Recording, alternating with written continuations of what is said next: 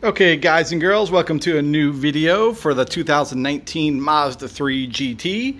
This is my wife's car, and as a surprise, I bought her the factory genuine Mazda parts, sunshade, vent shade, something they call it like that. Well, these are acrylic stick-on. They do have a little tab. Sorry, there it is. That gets squinched down right into there, and it does have some slip-on tabs that are going to go, let me put this down here, they're going to go over this, slip on here, slip on here. There's going to be a little bracket that goes in between here with a little, just a little push tab, like almost like a nut. And but for the most part, these things just stick down with double-sided tape, you know, that everybody's familiar with. This is the back one. They go right about here. It's kind of hard to shoot this and install it at the same time.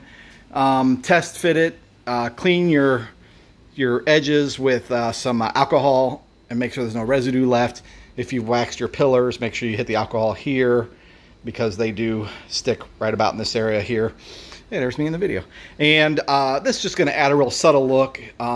It kind of brings down the roof line look to me, and the windows can be cracked a little bit while you're driving, yet no rain to get in. So I'm going to get to installing these, and I'll show you what it looks like when we're done. Alright, there we go. That's a super easy installation. Basically lining up the little bracket and the tab on the back one. It is the easiest, and start by applying the tape pushed here and in there. And oh boy, I love that look on those. That looks really good. Let's see.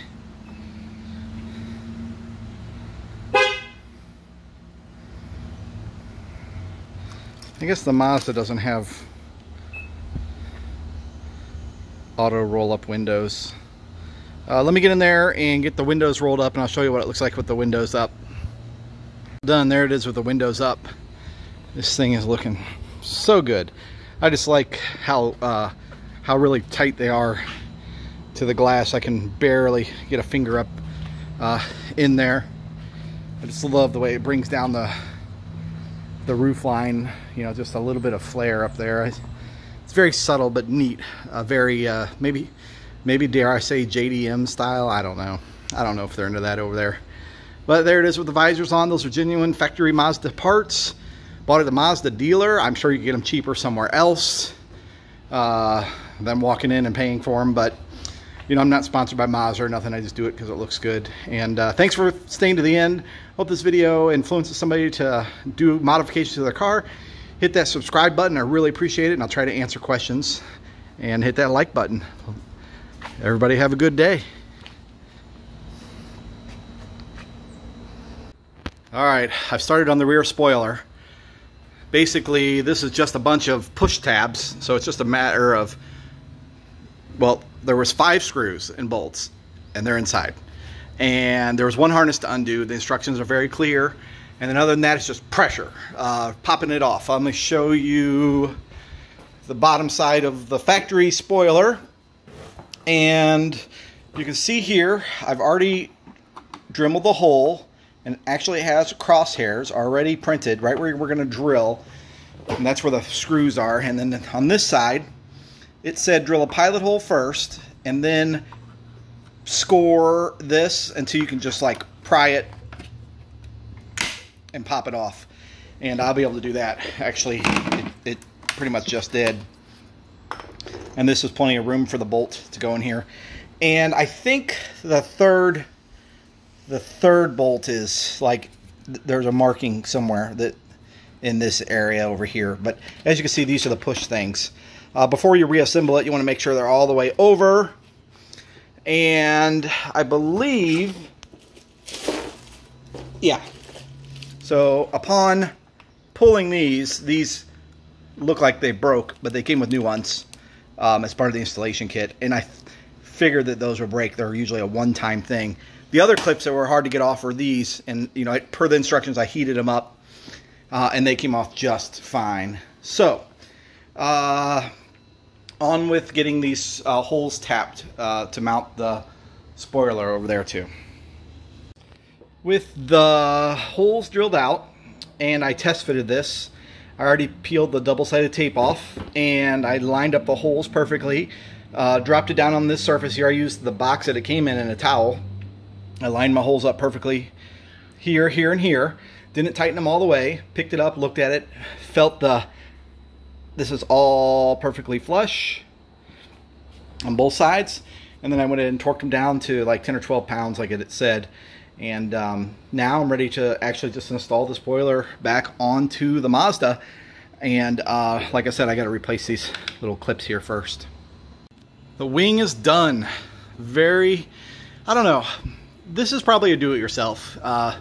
Dremeling those holes off, there's lots of clearance. You don't have to worry about poking through. And even if you did poke through, it'd be hidden underneath this. Drilled out those holes, like it said, 10mm holes. I elongated it just a tad. I didn't use the paper templates that came with this. I literally had everything upside down. I test fitted it before I redid that, undid that double-sided tape, and it looked great. The alignment through here was just what I wanted. Everything was where it needed to be. So I knew if I dropped it straight down on those holes, those 3 holes, that it'd align, and then I'd just stick it. And you can see how it does. You know, it actually has a little pass through. This is the jet black wing. You can get it color matched to your car from the Mazda dealership. I think it's about $450, I think. You know, every dealer could do you different discounts. Wow, I absolutely love it on the back end. I love the way it extends out. You know, there's no lights in it, no wiring. You just had to disconnect the third brake light to get it. Here, let's just stop here for a second and look at this. That looks amazing. There's a nice side shot. That's way cool. You know, so we have the black roof. We had it wrapped in a gloss black vinyl. And I think if the roof hadn't been black, I may have actually done a color matched spoiler across there with the black underneath it. It would have looked nice also. But that's your choice. Heck, you could do a different color on a different color car, you know. If you have a white one, you could do a black spoiler, or whatever you want, really. So there it is, all done. So thanks for watching to the end. I hope this helps somebody decide on this part. I think it looks amazing.